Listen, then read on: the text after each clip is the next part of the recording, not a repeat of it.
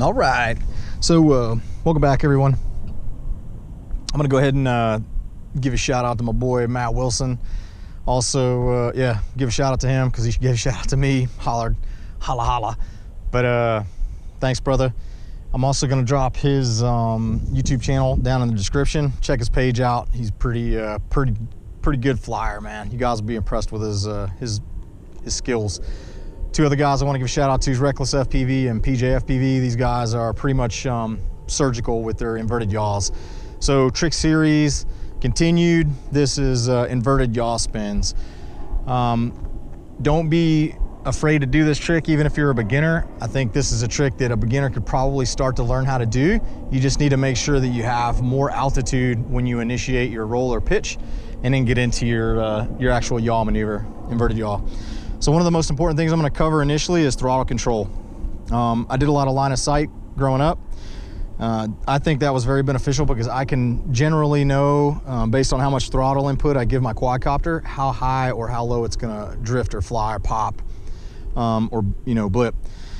Because of that, I have that pretty good sense of where my quad is in flight. So one of the first things I recommend you do is take your quad out and do some line of sight blips and get the feel, get the feel for how high your quad blips and how long it kind of floats. So that floating, after you've dropped the throttle, get a really good sense of how long or how much time that is or how much time it takes. My quad is really heavy. I do that on purpose because I need it durable for the way I fly. If I didn't have heavy carbon and stickers and all these things on there to keep me from destroying everything, I'd be replacing parts on a regular basis. If you have a lighter quad, know that your throttle inputs and your float time will be a little bit longer than mine. My quad wants to come back to earth immediately. So with that, again, get used to this throttle control. And like I said, if you do it line of sight, try it line of sight. If you don't like that, do it on a simulator. You're not going to get the feedback of a real quad. Or you can use your goggles, FPV, right? So put your goggles on, line up along something like a tree or a wall or a house or something that you can gauge elevation, and then that float feeling as you're giving throttle and coming off the throttle. It's gonna be very important for you to know that timing so you get used to it, because that right there, that's the sweet spot. When you let off the throttle and your quadcopter is still going up, you have that momentum, that's when you wanna initiate your move to invert and then start doing your yaw spin. Now with that, when you do your yaw spin, when I do inverted yaw spins, I'm at 0 throttle, and my rates are usually pretty low. I think I'm around 600 to 800 on yaw.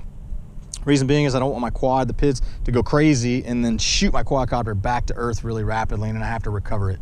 I like to do a lot of low-level yaw spins inverted, and because of that, I can't have my quad racing back to earth real fast. Another thing is, if you like the real smooth back and forths, lower rates helps smooth that out so it looks a lot cleaner than somebody with really fast rates. Or if you just have really good control, you can run fast rates and just put less input.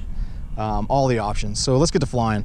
The reason I'm talking a lot is because I want to get through this whole thing in one pack, and I don't want to stop and switch in between. So we talked about throttle control, very important. It's also very important for you to know kind of how much elevation your quad gains when you give it throttle, and then that float. So that period right there, very important. So give it throttle, quad floats, it's still going up, and now it's coming down. You really need to be comfortable and familiar with how long your quad stays upside or stays aloft in a float, kind of a float period. And it all depends on how aggressive you are on the throttle, right? Next is camera angle. I run about a 20-25 degree camera angle.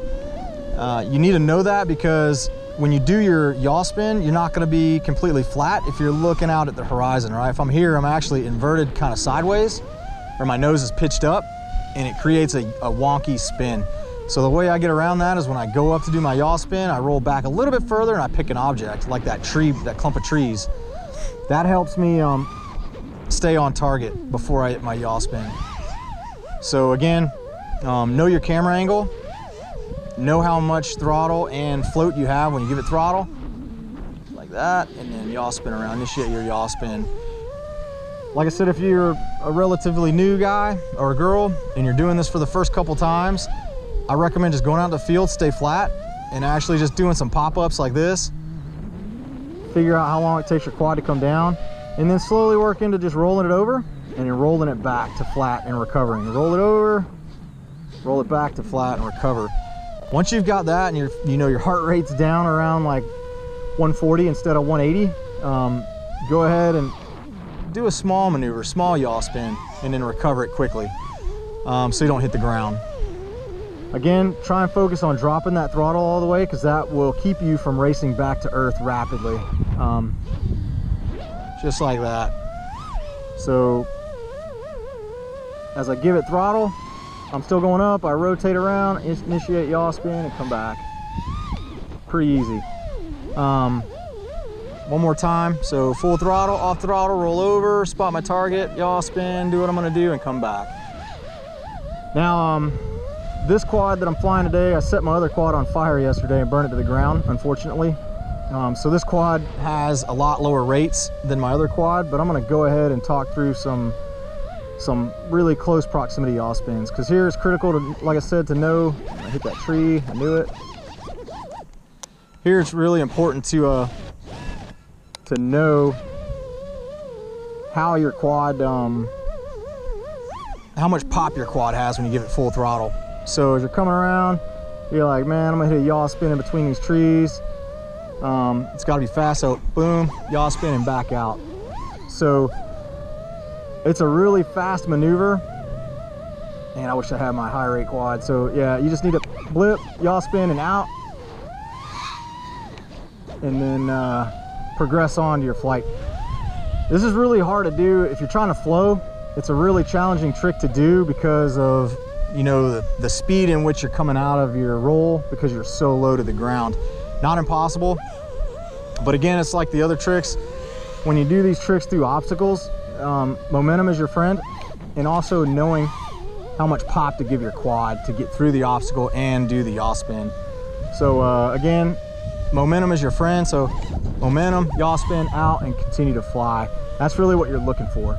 Now, yaw spin, inverted yaw spins over objects. This is really critical to know the drop rate of your quad, because if you don't, you're gonna drop throttle and do your maneuver, and you're gonna park your quad right on top of a tree, and you don't really wanna do that. So again, just to kind of recap, throttle control. Learn throttle control big time. So go out, like I said, just do some pops, get used to that float, that little float feeling, like, okay, my quad's floating 1,000, 2,000, 3,000, it's coming back down. So now you know you have a reference. So now I'm gonna pop it, 1,000, 2,000, 3,000, recover. It's a really good technique to get used to that float and then the drop rate. Don't get so engrossed with your sexy trick that you forget to recover, and then you park your quad upside down on the ground, smash your GoPro, set your quad on fire. I may be talking from experience. Don't look at it too long.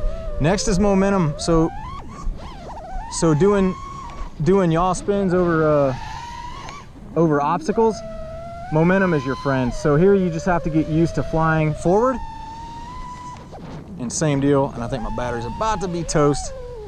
It didn't sound very good there. So you guys get the gist. Throttle control, float, how much float your quadcopter has.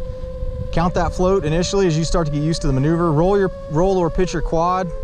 Initiate your yaw, inverted yaw, yaw spin, right, left, 360, 180, whatever you want to do, and then recover the quad and continue flying forward, smooth flight. Obstacles, you might want to bump your rates up a little bit if you're doing it through or under obstacles. And then I'm gonna leave you guys staring at this palm tree right here. How about that? There's no snow on the ground. I love you guys.